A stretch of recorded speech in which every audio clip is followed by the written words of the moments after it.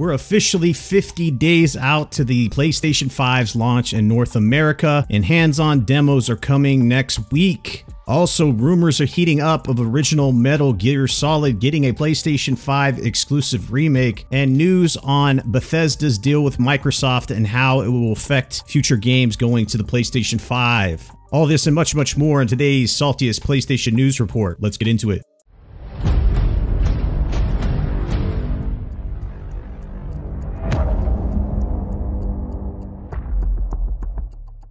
What's up, my fellow gamers? It's Saltiest Gaming. We're back with another PlayStation News Report. If it's your first time here, make sure to hit the subscribe button and the bell icon so you can stay up to date with all things PlayStation and PlayStation 5. What's up, Salt Nation around the world? Happy Wednesday. I hope you guys are doing good. We're already at Hump Day, the midway point of the week, and the last couple weeks, let me tell you, when it comes to gaming news, it's been insane. It seems like every day we're getting bombarded by tons and tons of gaming news, specifically PlayStation news and PlayStation next-gen news for the PlayStation 5, and that's what I'm here for. So without lollygagging, let's get into it. There's lots of Metal Gear fans out there. I'm not one of them personally, but the first Metal Gear launched for the MSX2 in July of 1987. I didn't even know what that was before I did research for the video today. Metal Gear Solid first launched for the PlayStation in September of 1998, followed by PC in September of 2000. Rumors are abounding. They're everywhere.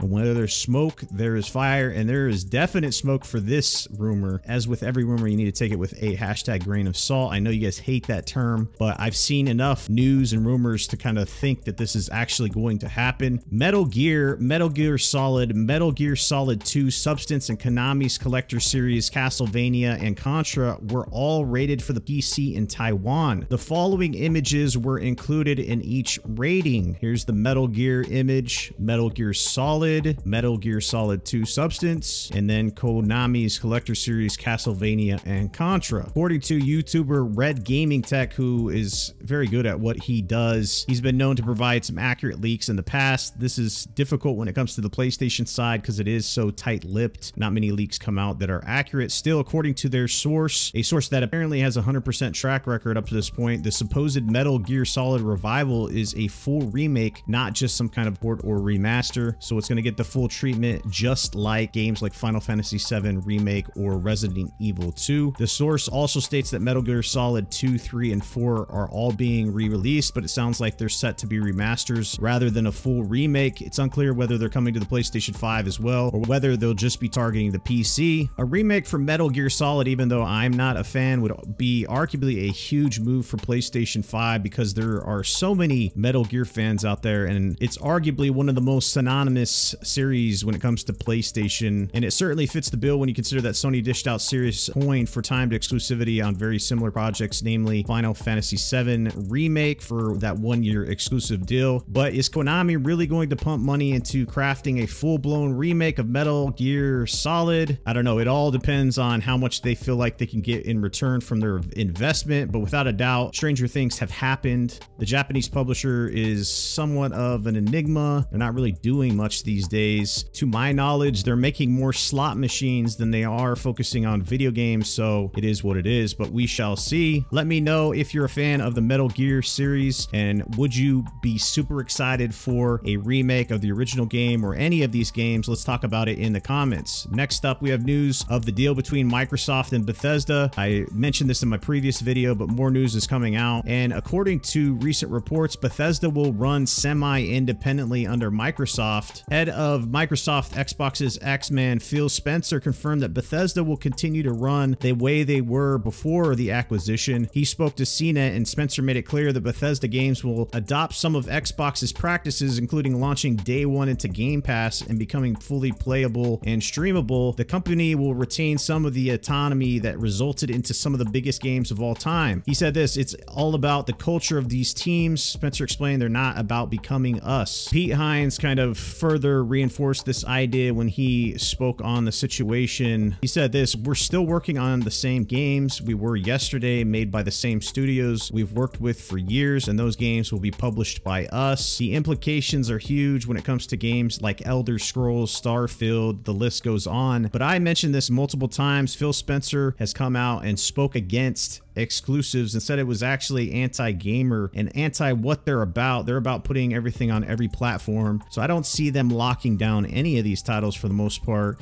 The thing I do see them doing is getting this on Game Pass day and date. And then if they want to, you know, put it on the PlayStation 5, games like Elder Scrolls, etc., etc. If they need to charge more, they will. $70, for example. And if you ask hardcore Xbox people, they seem fine with that. That's like their new go-to phrase. We'll be playing this on Xbox Game Pass for $10 while you guys pay $70. I mean, I don't know. I still am going to be playing this on my PlayStation 5. I'll still be playing Doom. I'll still be playing Wolfenstein and Elder Scrolls. The list goes on and on. So they need to make their money back. It's $7.5 billion. That's a lot of coin. And we can look no further than the acquisition of Mojang for $2 billion or whatever it is, which is about a third of what they spent on Bethesda. And what did they do with Minecraft? They actually put it on more platforms. You can play Minecraft in VR on the PSVR. There's support now. So obviously they didn't take that off the platform. They didn't cancel support. They actually extended the support. So I see this going on and happening with the PlayStation 5. Even if it didn't happen though, it wouldn't change people's thought processes when it comes to the PlayStation 5. They still have the best developers. Push Square recently ran a poll on their website regarding the Bethesda acquisition by Microsoft and whether it would change PlayStation gamers' plans for next generation, and the results were as follows. A overwhelming majority said, I'm never going to buy an Xbox Series X. I'm just going to buy a PlayStation 5 at 53%. So overall, I don't think it's swaying anybody to change what they're planning on doing. I think this is going to be a slaughter, like I've said in multiple videos, 3-to-1 sales-wise. And honestly, new projections are coming out, which is crazy. Analysts are saying now that the PlayStation 5 sales may surpass 200 million. Takashi Mochizuki tweeted about this, and he talked about a Japanese analyst. Rakuten Securities believes the system just might be Sony's most successful of all time. According to the firm, the console could sell 200 million units in its lifetime. But let me know what you guys think. Do you think all these Bethesda titles will remain exclusives on the Xbox platform, or is it going to just be status quo? They'll be released everywhere like Xbox seems to be doing with other titles like Ori and the Blind Forest, Mojang's Minecraft. The list goes on and on. Let's talk about it. Next up, news has come out about Assassin's Creed Valhalla, and according to a recent report from Ubisoft, Assassin's Creed Valhalla, which releases on November 10th, the Xbox Series X's release date, will not only run in 4K on the PlayStation 5, but also at 60 frames per second.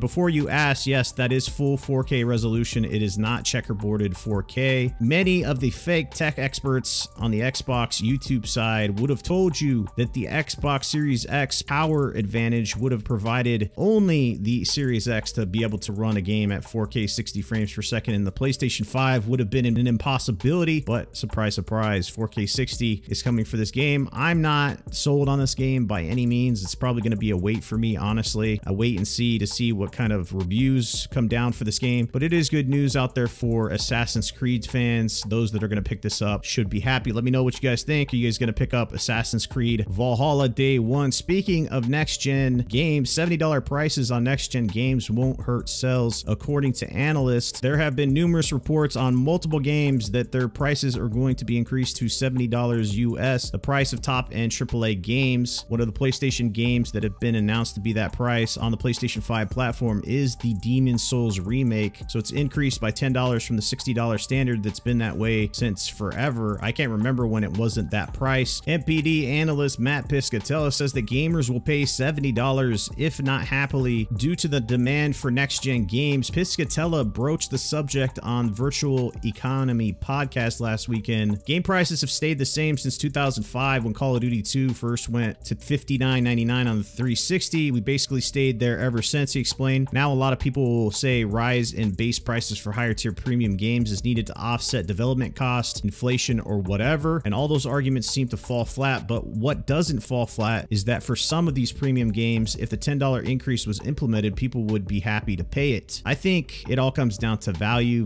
proposition. When it comes to any product that consumers buy, if they see value in it, it doesn't matter what the price is. And that holds true with games. I feel like if you provide value for the customer, they will pay the $70 price tag. Now, if you look on the Xbox side, the reason why they had to create a subscription service like Xbox Game Pass is because they did not have the value to warrant even a $60 price tag, because they were putting out games like Recore and Crackdown 3. The list goes on and on. So they created this subscription service where you pay a subscription price and you get all these games. So that's what provides value as opposed to a singular game. game. Now, a lot of Xbox guys are using this as ammunition in the console war because they're saying, oh, I pay $10 a month and you pay $70 for these next-gen games. Ha ha ha ha ha. It is what it is. I want to know what you guys think about $70 price tags on games. Are you guys going to pay the price or are you going to skip next-gen altogether? Let's talk about it. Like I said in the teaser, PlayStation 5 hands-on videos will be shared next week. So in the next few days, select Japanese content creators will be able to try out upcoming PlayStation 5 consoles and share their experiences in new YouTube videos. If you guys are living under a rock, Xbox Series X's are being passed out like candy. YouTube creators and content creators all over the internet are showing off their Xbox Series X's, so get prepared for that. Today, Sony Interactive Entertainment confirmed on the official PlayStation blog that they will take part in the YouTube Gaming Week. Popular Japanese content creators will be able to try out the console in the next few days and will be allowed to share their thoughts in new videos. Available October 4th, Sony has also confirmed there are plans to let more YouTube content creators go hands-on with PlayStation 5 in coming weeks. You can get a full schedule of the YouTube Gaming Week in the description. I'll put it there. It should have games like Miles Morales, Spider-Man,